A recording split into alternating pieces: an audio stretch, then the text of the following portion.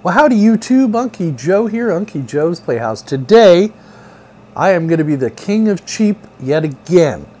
We are going to take some used parts that I have laying around and we're going to create a low-cost, fairly high-performance, mid-performance NAS unit, okay? I've got these HP thin clients, these T610s. I've got an external USB 3 drive caddy. I've got an SSD drive. And I've got two spinning 1 terabyte hard drives. And our goal today is to make an entry-level low-cost NAS that you can afford to build on your own if you have some parts laying around. Not all of us can afford Synology NASs. Not all of us can afford a NAS with a lot of hard drives in here. But using the technology we have and the used parts we have, we can make a home NAS that should be suitable for sharing photos, videos, and sound or audio files, music files to your home network. So let's get started right now. All right, so let's have a discussion about the parts we're going to use. Over here I have the Cavalry USB 3, and it's a docking station, an external docking station. This caddy will accept 3.5 and 2.5 inch spinning drives, as well as SSD drives. So it gives us the ability to use, and here are the drives we're going to use. We have a couple of spinning drives. I have an old, what is that, a Hitachi 1 terabyte drive, and I have an older Seagate 1 terabyte drive. Now this one is pending failure, but it'll be okay for a demo video, which is what we're going to be doing. Now, on the back of this caddy, you can see it's got a blue USB 3 connection there, and it's got power. So this is ideal. So to start with, we could use spinning drives, and then later you could upgrade it to SSD drives if you wanted to. You can also get these in a 4 drive version, a 5 drive version, but we're doing this on the cheap. This is a caddy I bought probably 5-6 years ago when USB 3 first came out. It's been a trooper. It works well. You can also do a drive-to-drive copy with it, so there are other benefits. Now, the computer we're going to be using to make all this happen today, you can pick these up on eBay for about 30 bucks a piece. I have 3 of them that I have here at Unky Joe's Playhouse. I went ahead and got them because I like these units so much. You can run Linux on them. You can run Windows on them. You can run Windows 10. You could also run Windows 7, but the drivers are a little iffy. So I would recommend you run Windows 10 or maybe Linux Mint or something like that on. For the video we're going to be doing today, we're going to put Windows 10 on here. Now this is not a really powerful unit. It has an AMD processor in it. It's a 1.6 gigahertz. It has 4 gig of RAM, and that's expandable, they say, up to 16 if you needed that much RAM. But we're just going to be running Windows 10 on it. We only need about 4 gig of RAM. That should be plenty. The bottleneck in this system, as you can see, though, is going to be this SSD, this 16 gig SSD. This is a very slow serial ATA 1 interface drive. So the beauty of these HPs, though, is they have serial ATA ports built onto them. So it's just a matter of us, we're going to remove this device, and then we're going to replace this with the 275 gig SSD drive I had laying around. In addition to that, if you have the 620 model of this, it's a little bit thicker, but you see here we have a PCI expansion slot here. So in theory, you could even turn this into a pfSense firewall if you could put your network card in here if you had the 620. We have the 610.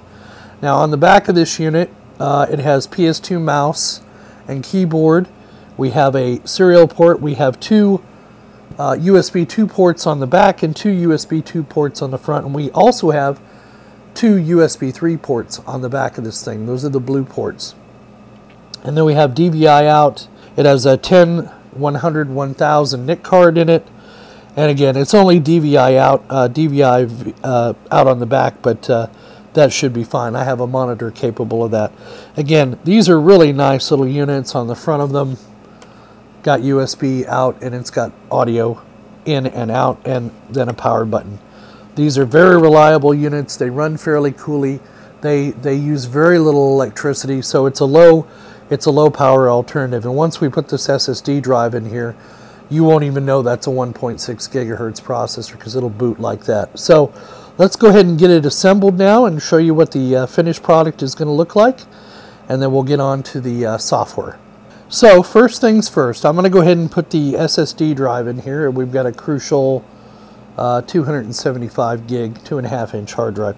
Now I don't have the mounting kit for the SSD drive. Now if you're using a spinning drive, they're much heavier than an SSD, and I would recommend you get the approved kit. I'm just going to basically slide an SSD drive in here. There is one screw that holds this in, and that screw is right there. So I'm going to go ahead and remove that screw. We'll set her to the side. And then it should you should be able to push on either side to get that out.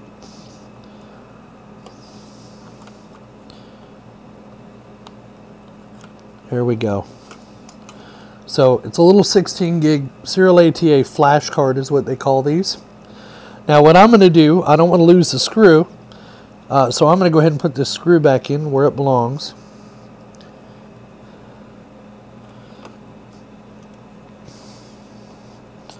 And then put this away in a safe location. You never know, you might need it again. All right, and then putting the SSD drive in. This is the other serial ATA controller right here on the board. Your other option, of course, is you could get a larger flash card. They do make them. I don't think they're going to be as fast as using an SSD drive. So all I'm going to do is take my SSD drive, going to lay it on here, line it up, and simply push it in place, and you can see it's lightweight enough to where you got a little bounce in there, but it's not going to go anywhere. It's not a spinning hard drive. So there you go. That's all there is to it. Now let's get it put back together, and I'll have my assistant come in and put the case back together for you so you can see how that's done, and then we'll move on to the next part of the video.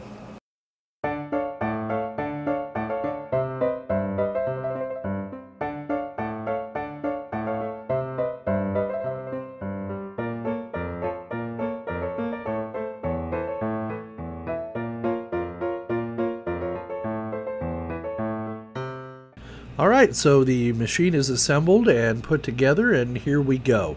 Now, I have elected to use Drive Bender on this machine.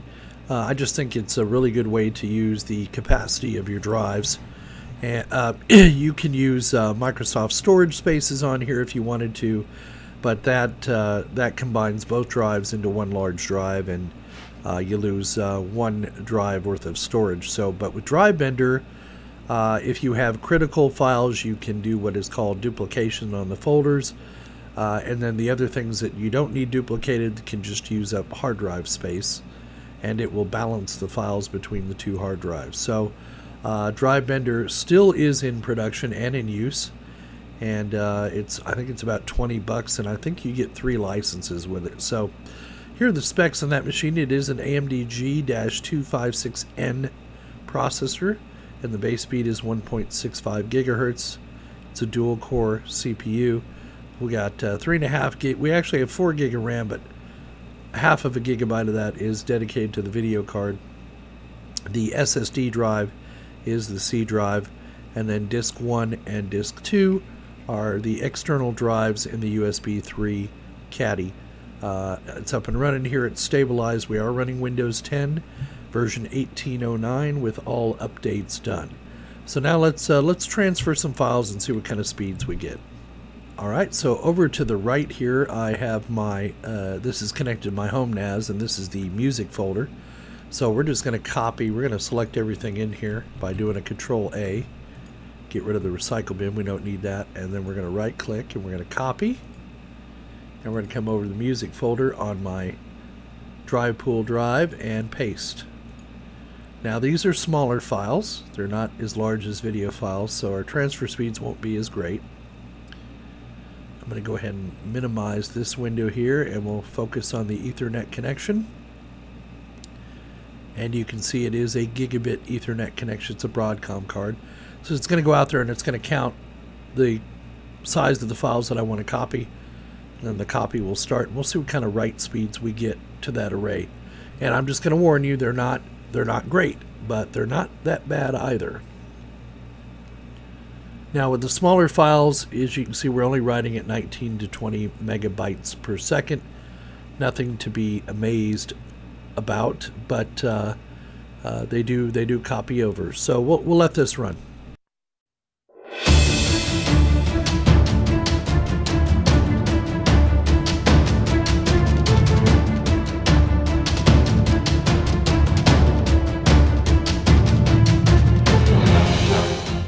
Now, if you monitor, let me try to move some stuff out of the way here and show you what I'm talking about. This is one of the things I really like about Drive Pool. In fact, we can just minimize this and leave this copy window down here. What I like is it tells you what files it's reading or writing. It updates the graph as you go. You get an idea of the IOPS you get with the writes, and you get an idea of the write speeds. And then as you can see over here on the other side, we are receiving our data about 200 megabits per second. So about 20 megabytes per second. And you can see it'll write to one drive, then it'll switch and it'll start writing to another.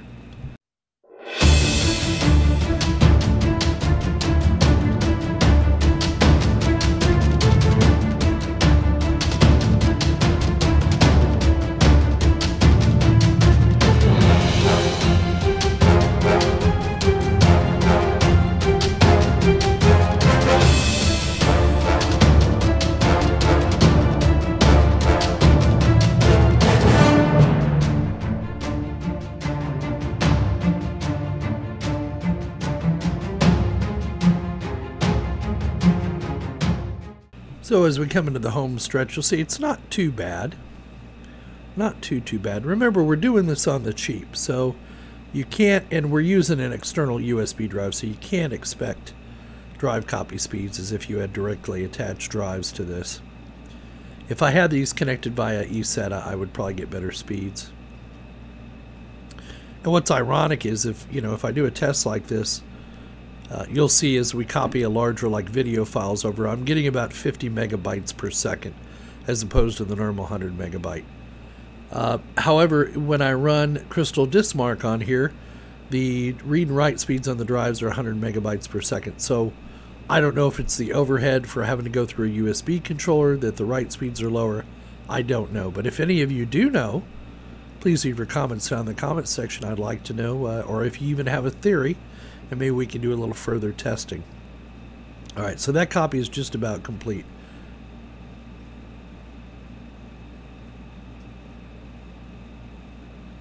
And remember, this is Microsoft time, so 5 seconds could be 5 hours. All right, so let me load my File Explorer up again, and this time let's go, we're going to copy some video, and you see I've already done my aliens, so let's get rid of those. Go ahead and delete them.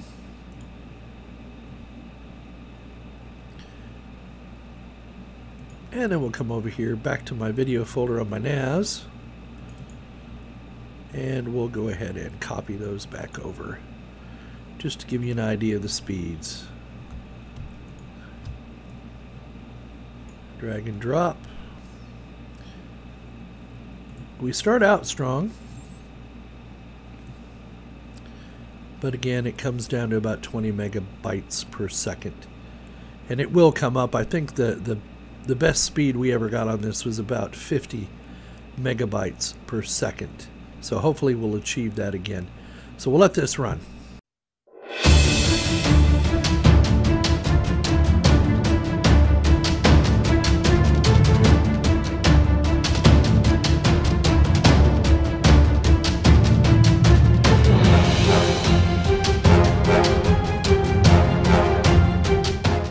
So while we're waiting for the copy to finish, let's talk about what this would be good for. Well, if you have a simple home network and you have a couple of Rokus, or maybe you have a couple of NVIDIA Shields or a TiVo or something of that sort, and you need a media center on the cheap, you got the price of the thin client, which is about $35. You got the cost of your hard drives, your external USB caddy or eSATA caddy, whatever you want to use.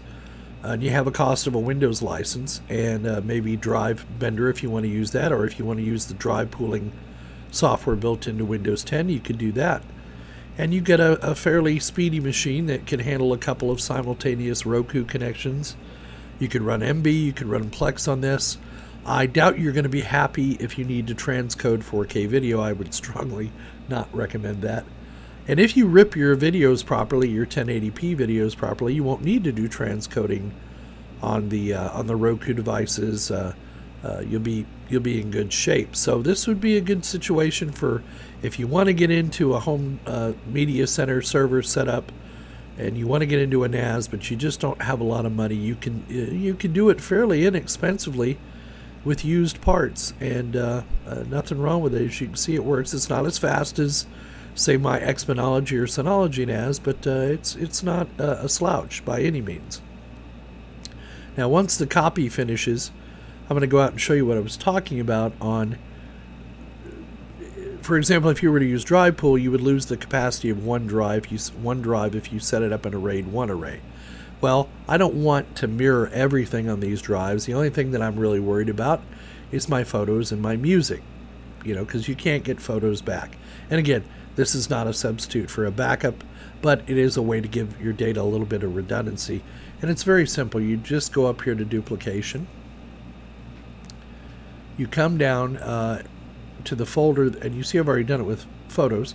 So come down to the music folder, and I want to duplicate that. So you have a choice. You can enable duplication on the selected folder or on the selected folders and all child folders. So I'm going to do that. I'm going to tell it yes, and it's going to go out and it's going to start duplicating the data. And this just takes a minute or so to get started. And it'll finish the duplication in the background. And we're going to close. And the nice thing is that, this gives you a chart. It tells you how much duplicate files are being used, how much the primary is using, what's free, non-pooled usage. It breaks it down by documents, compressed files, music, pictures, videos, web, and other.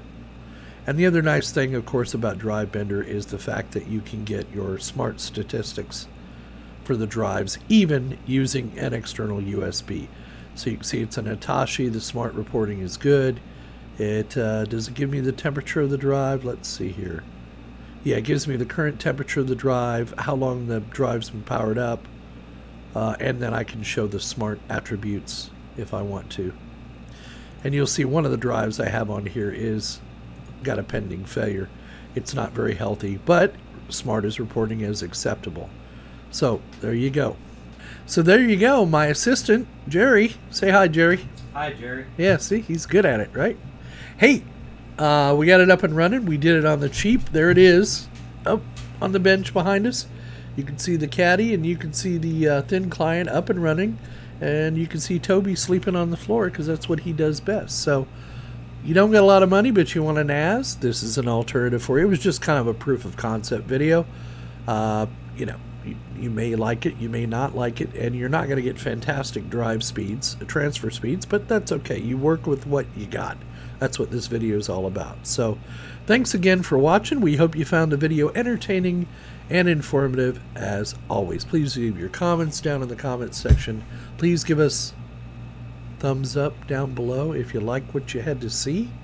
If you didn't like what you had to see, sorry, that's the best I can do. And donate if you're so inclined. We take PayPal, we take Patreon. Thanks again for coming to see us, and please don't forget, we'll see you